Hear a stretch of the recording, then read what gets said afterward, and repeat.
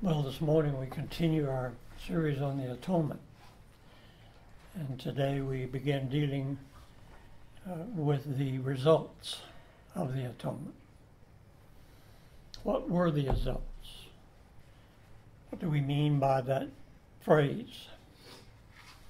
Well, what we mean is I guess we could use the word consequences that have followed or flowed from to the elect in relation to God and His law.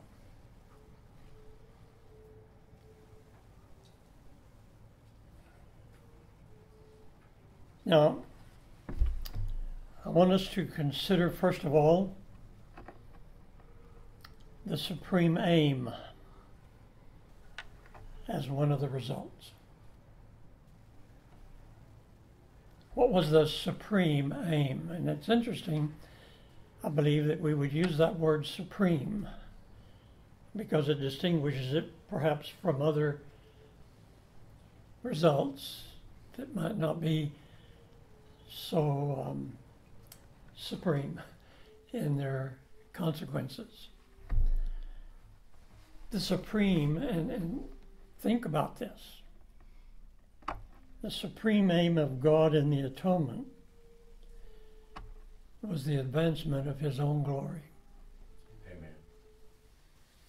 Amen. The advancement of His own glory, which consisted of a wonderful and glorious manifestation of His attributes. In the process of leading up to the atonement, following the atonement, the purpose of the atonement, who's getting the glory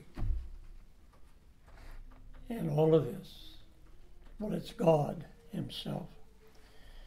Now, you've heard me mention probably numerous times my life verse is Romans 11:36. And I've quoted it enough, you should know it by memory by now. Romans 11:36. And I suggest that this be one of your important verses for your own edification. For from Him and through Him and to Him are all things. To Him be the glory forever. Amen. Amen. Amen. So you see, even in those very few words, how concise it is that everything is to point to God's glory. And likewise, the atonement is for His glory. Now, there's some things that we need to understand and keep in mind. For God to be glorified in this process of the atonement, ultimately, the sinner, and let me qualify that, the elect sinner, must be reinstated into God's favor. You can think about that for quite a while and what that involves and what it means. Turn with me to 1 Peter 3 and verse 18.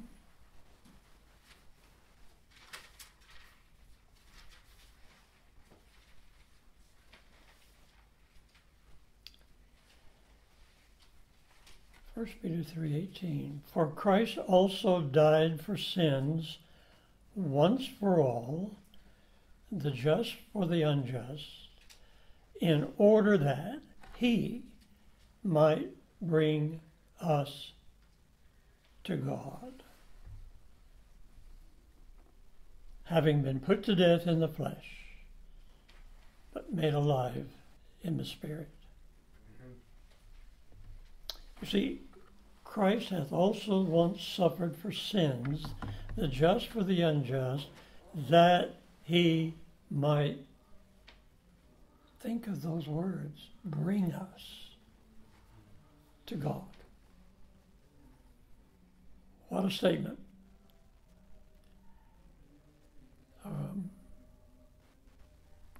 There's a lot we could imagine and think about in terms of bring us.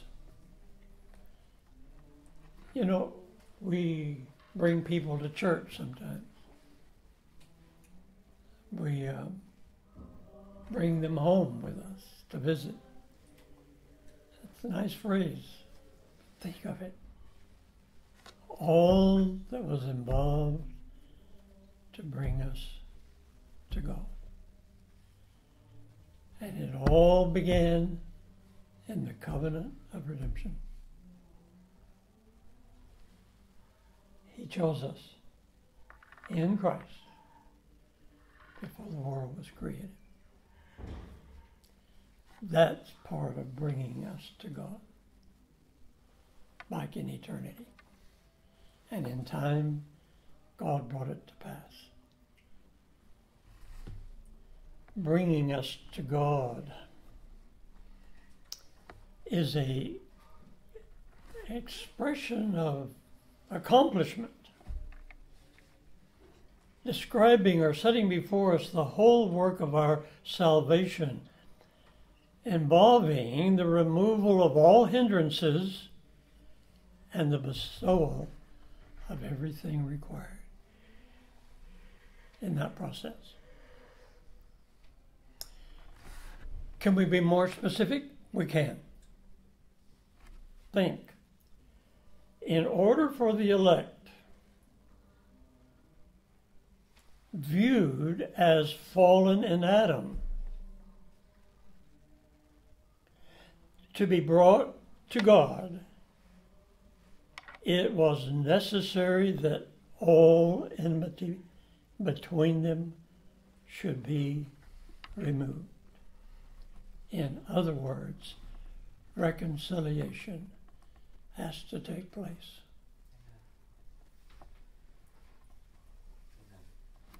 Now, what does that mean? What does that require? It was necessary that the guilt of all of our transgressions should be canceled.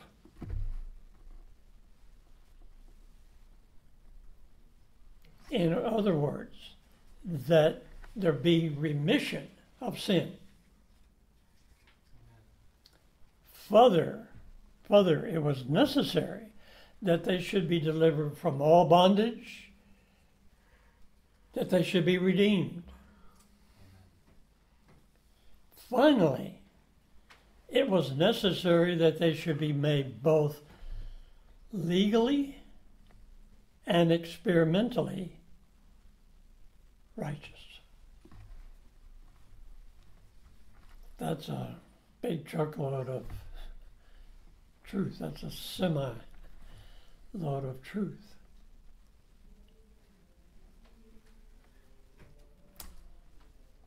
Now, the efficient purpose existed in the divine mind from how far back? All of eternity. Hmm? Did I? Okay. I was thinking about, Romans 11. Yeah. I'm still dwelling on that. Okay. That's fine. What Paul said about God the Father there in Romans 11, John said about Christ in John 1. All things are through him, to him, and for him. Right. I was just thinking about Well, that's good. That's a good comparison. Good comparison and well taken. Well taken.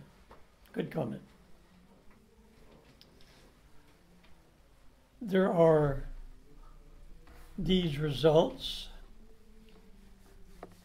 in the atonement. Number one, reconciliation.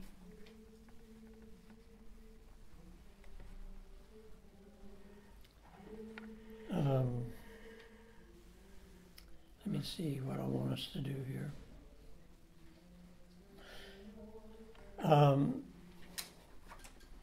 Turn with me to 2 Corinthians 5.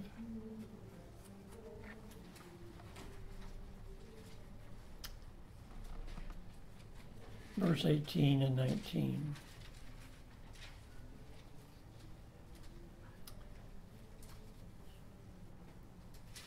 You see, this gospel of grace which God has called his servants to proclaim is described in these words.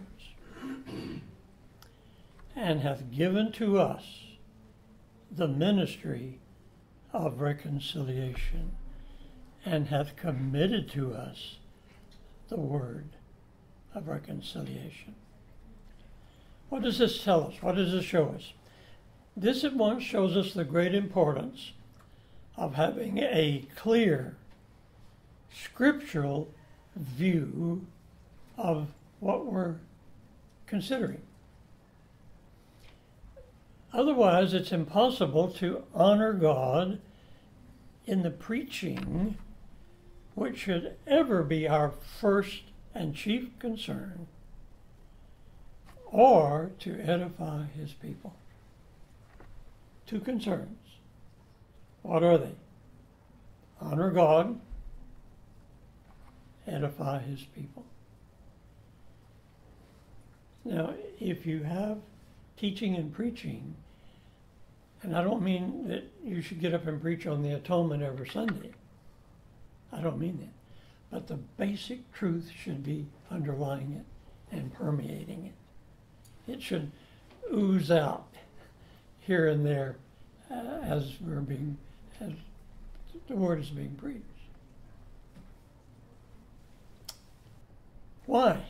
Why is that so vitally important? Because a mistake at this point has consequences, serious consequences. It injures the entire thrust of our evangelical ministry, causing us to set forth a perverted presentation of the gospel. Or we could call it God's saving truth. So if you don't go into the process of evangelizing or preaching for the aim of drawing souls to Christ, we've got to stay on target. And these foundational truths are absolutely necessary to keep us in line so that we don't vary one way or the other.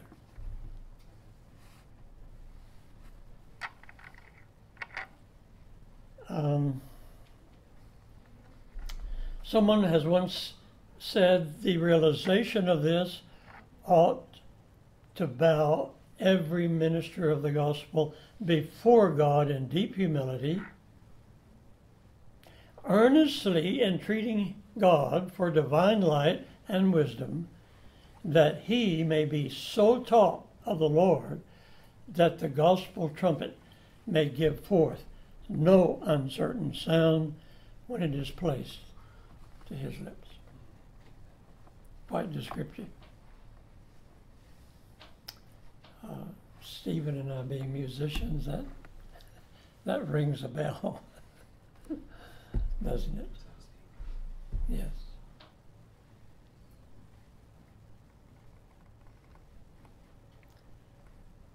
I just was thinking, what happens if you have in the old army, when they had the blast of the trumpet to give orders, what happens if a guy can't keep on his prescribed way of blowing the trumpet? If he blows it uncertainly or makes mistakes, what happens? you got a whole field of soldiers out there that it doesn't make sense. What do we do now?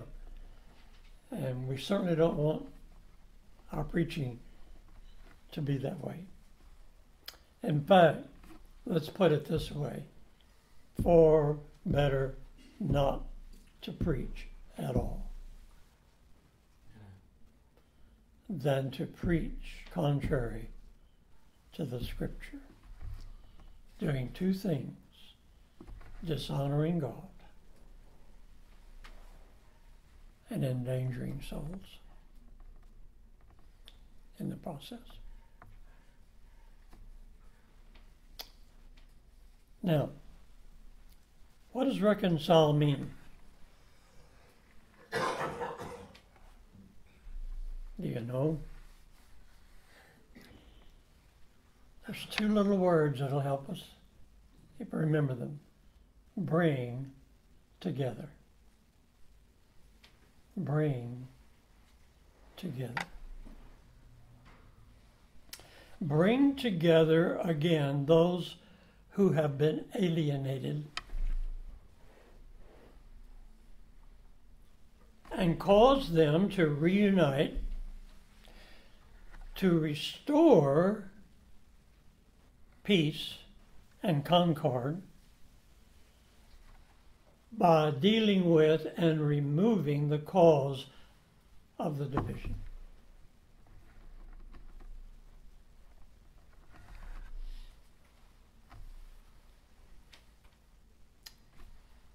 Here's a good verse along this line, Matthew 5:23 and 24.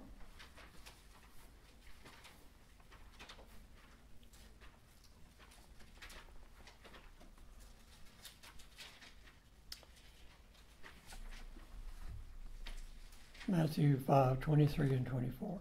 If thou bring thy gift to the altar, and there rememberest that thy brother hath aught against thee, leave there the gift before the altar, and go thy way. First be reconciled to your brother. This is the first mention of the word reconcile in the New Testament. Here the offender, follow closely, is not instructed to reconcile himself, but the person whom he has offended.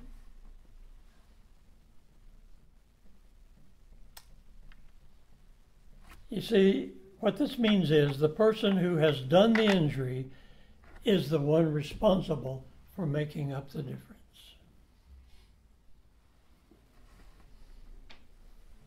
What is he supposed to do? Well, he is to propitiate his brother to himself by a compensation of some kind. He has to enter into the transaction of reconciliation. Christ did not say, careful, conciliate thy own displeasure toward thy brother, but remove his displeasure against you. So what is the teaching of Matthew 5? It is plain teaching, and here is a good thing to hang on to, is that the one who has offended should go and seek to appease the anger of the one who has been offended.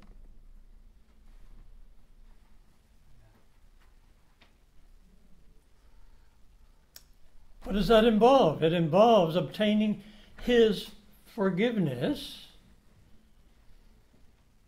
and regaining his friendship by humbling himself before him, seeking pardon, satisfying him for any injury that may have been done.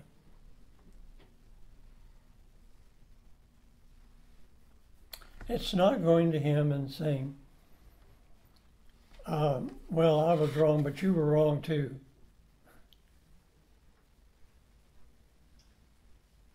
No, it's taking all of the blame. It's my fault. And interestingly enough, you might want to make a mental note of this. When we seek the forgiveness of someone that we've offended,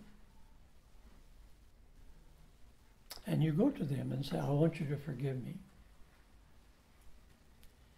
And they reply, oh, it's okay. It's not okay.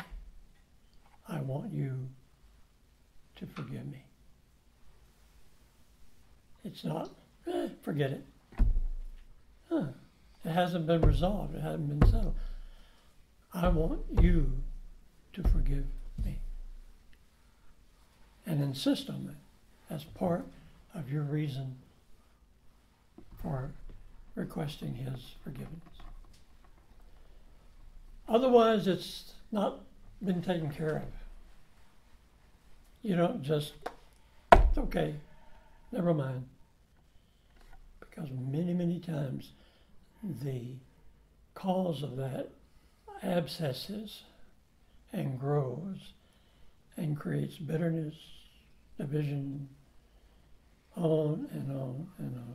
Try to resolve it rightfully by saying, I want you to forgive me. Without that, to the best of your ability to obtain that, there's been no reconciliation. It's just been swept under the rug.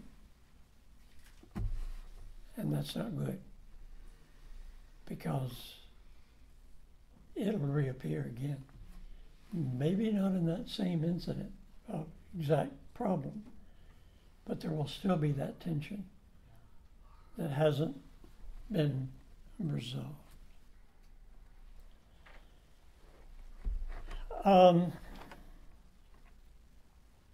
Listen carefully to this statement. The scripture speaks of God's having reconciled us to himself by the blood of Christ on the cross. Turn with me to Colossians 1, and let's begin with verse 19. For it was the Father's good pleasure for all the fullness to dwell in him, and through him to reconcile all things to himself. See what we're saying here? But he goes on, having made peace through the blood of his cross, through him, I say, whether things on earth or things in heaven. Think about this. It does not refer to a subjective change which has been wrought in our hearts, producing our laying down enmity towards God and our turning to him in loving obedience. But follow closely here.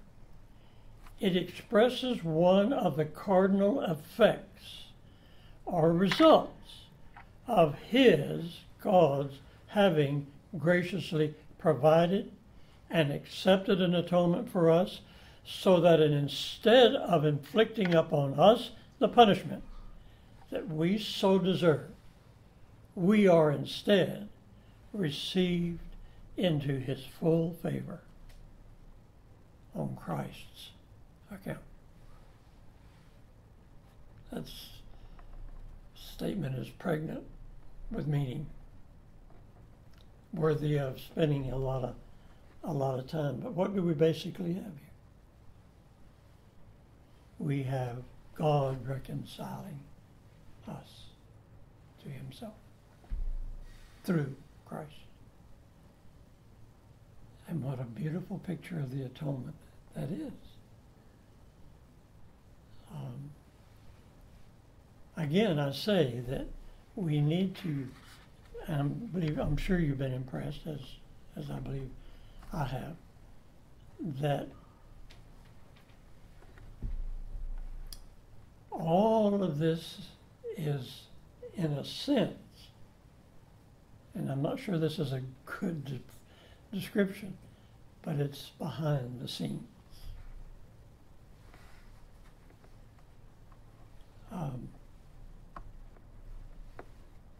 When I was going to Bob Jones, I had the opportunity of playing in their symphony orchestra, the opera Tosca. And he said, what does that mean to me? Well, all I can tell you, if you've never, and I doubt you have, maybe Stephen has, played in a symphony orchestra that's playing for a 2-hour opera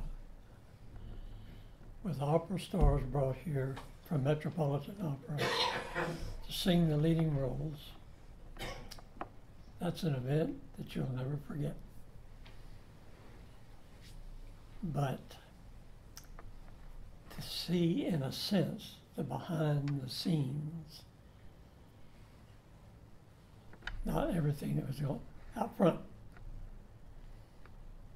And there's a sense, dear people, in which we, and rightfully so, I'm not condemning this, but I'm saying let us be careful that we don't shortchange ourselves on what actually took place when our Lord died on the cross.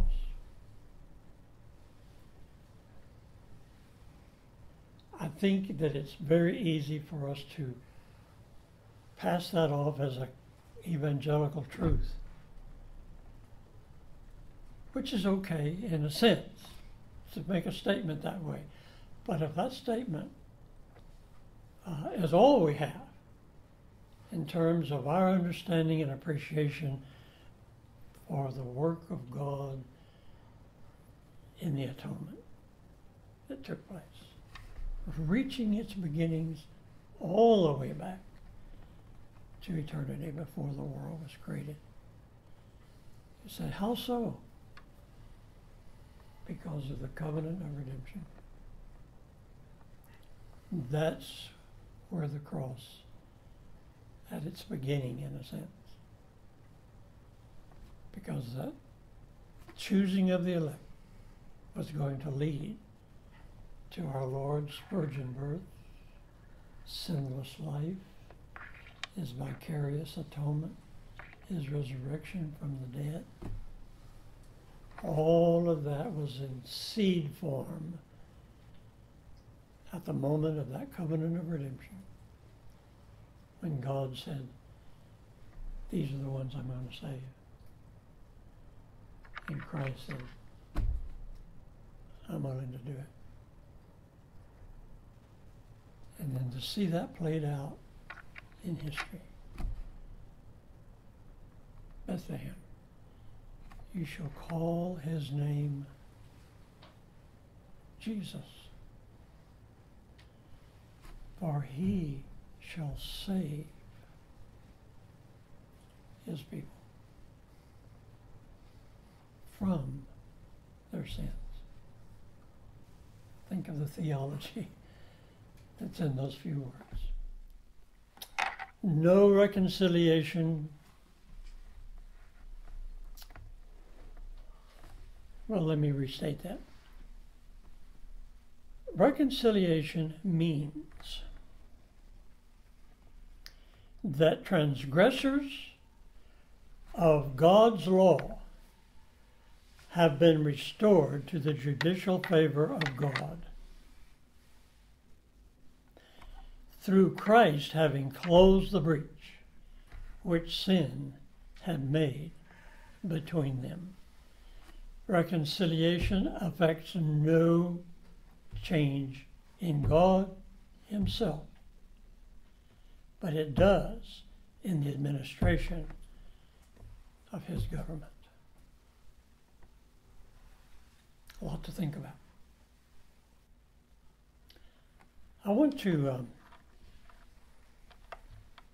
this probably falls way short of defining anything, but I think it touches up on some areas that may give us a little light.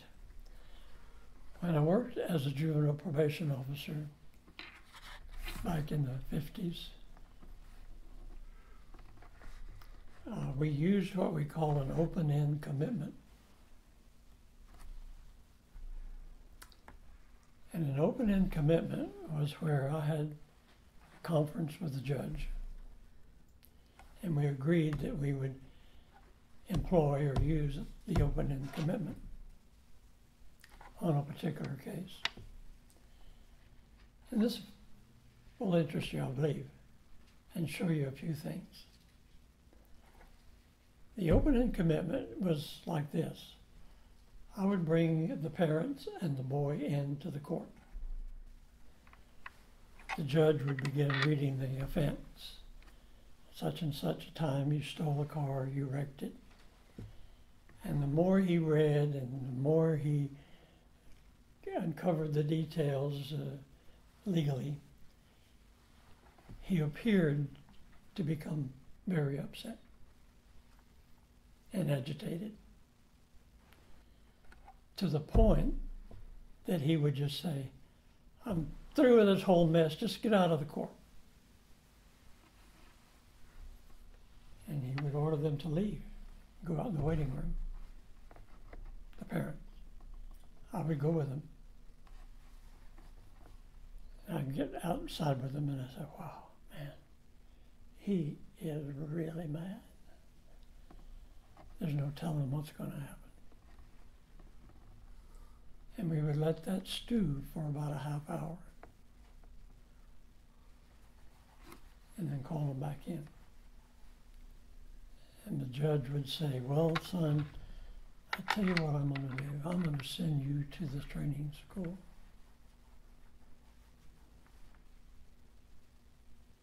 But we're not going to take your body down there yet. The order is being signed. You are committed. It's just that we're not going to take you down there yet. And the reason for that is Mr. Walters thinks he can help you. Good guy, bad guy. Mr. Walters thinks I don't think he can. I don't think it'll work. But he wants to try. So I'm turning you over to him. And all you have to do is blink crooked and he can have you picked up and delivered. No further process. The order's been signed right now. You're committed. I just cite that for you because that was a very practical way. It didn't work every time. But I'm telling you, it would scare the wits out of a kid that he would walk the line and we would salvage him. And success in working with him. It was a process. It might interest you to know that years later that they said that was not legal. Couldn't do it. Every child had to have a lawyer. Come on. Here you are trying to help these kids and just common sense. But what's the point that I'm making here? Here, you can have a judge in control of your destiny at the moment, appearing to be very, very angry, and there's a space for some reconciliation in terms of, okay, let's go this route for the good of the boy. Little do we realize, dear ones, the awesomeness, the fear that should be in our thoughts when we think of it. God, the eternal creator and judge of all the earth.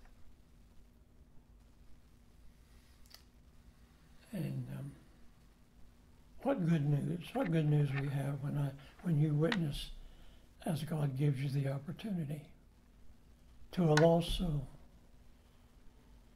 And God, by His Holy Spirit, brings them under the weight and the conviction of their sins. And then you step in and say, such were some of you. But you are washed. You're cleansed. And that's the real gospel message, isn't it? Yeah. Well, I think, let me check to make sure that this is where I want to stop.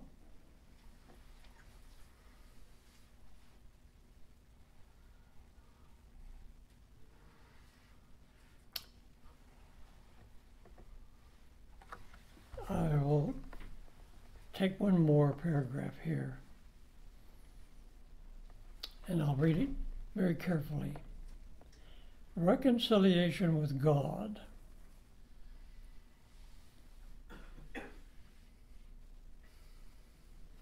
does not mean a change of heart in Him from an angry disposition to a friendly affection. Now follow closely. Rather, it refers to an effect which has followed from that proper and full satisfaction which Christ offered to the violated law and to the offended justice of God. So important. So vitally important. We repeat, it is God in His character of judge who, insisting upon an atonement, has now no further demand to make, and therefore must properly said to be appeased or reconciled to His people. Price has been paid. That's the atonement. That's Christ's suffering on the cross. Well, we'll stop there and pray for God's blessing. Father, we thank You that You have blessed us in so many ways. And again, we pray that You will give us a deeper, ever deepening appreciation for what really took place in the atonement, reaching all the way back into eternity. And one day, when we are with our Lord in heaven, reaching all the way into heaven. The implications are many and far-reaching. May we know them, and may we appreciate them as we should. We ask in Christ's name. Amen. Amen.